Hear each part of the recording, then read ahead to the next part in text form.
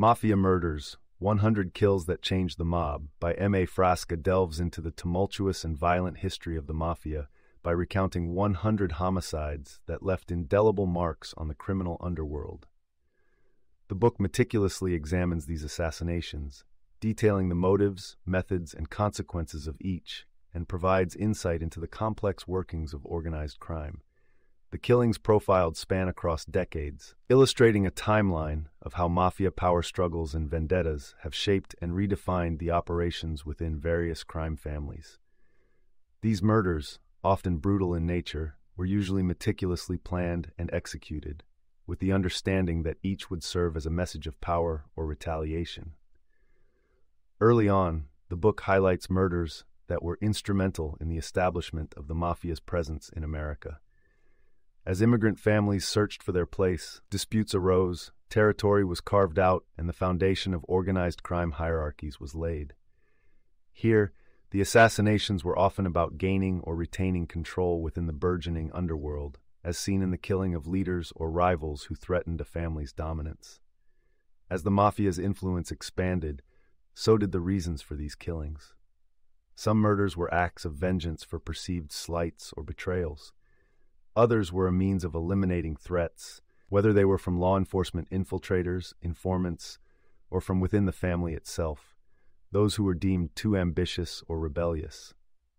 M.A. Frasca pays particular attention to the high-profile mob executions that became known to the public, often drawing immense media attention. Such killings sometimes involved notorious figures whose deaths signified a pivotal shift in the power dynamics of the mafia. For instance, the assassination of a well-known boss could lead to internal chaos and a power vacuum, often resulting in a bloody war for succession. The author also examines the nuanced and sometimes surprising implications these murders had on the mafia's operations.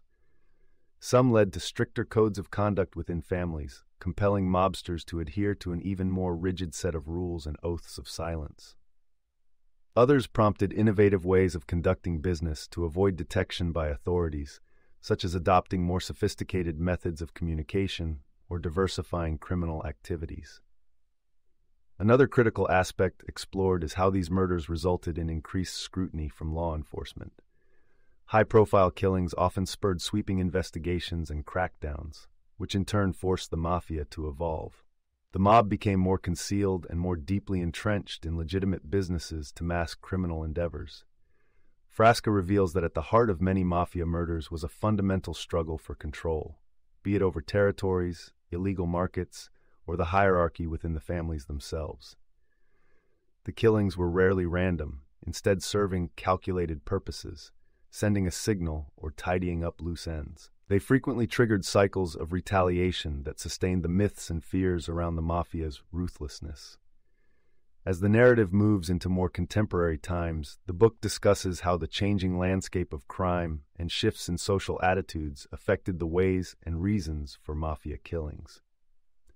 The rise of technology, surveillance capabilities, and the impact of law enforcement tactics such as the racketeer-influenced and corrupt organizations, RICO, Act made the hits of the modern era increasingly risky and less frequent.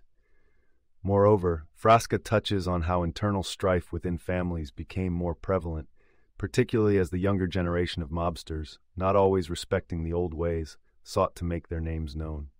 This generational shift sometimes led to botched hits or unnecessary attention from the public and the authorities, counterproductive to the mafia's clandestine nature. In these latter stages, casualties among the higher echelons often led to quicker unraveling of families, with lesser emphasis on the traditional values of honor and loyalty that once defined the mob. In several cases, these killings exposed the depth of corruption and connections with politics and legitimate businesses, revealing a web of influence that extended far beyond the underworld. Throughout Mafia Murders, 100 Kills That Changed the Mob, the author maintains a focus on the human aspect behind these events. The personal stories of those involved, their backgrounds, aspirations, and their often inevitable downfalls are not neglected. The psychological impact on those ordered to kill as well as the families of the victims, serves to remind the reader of the very real and tragic consequences of these criminal enterprises.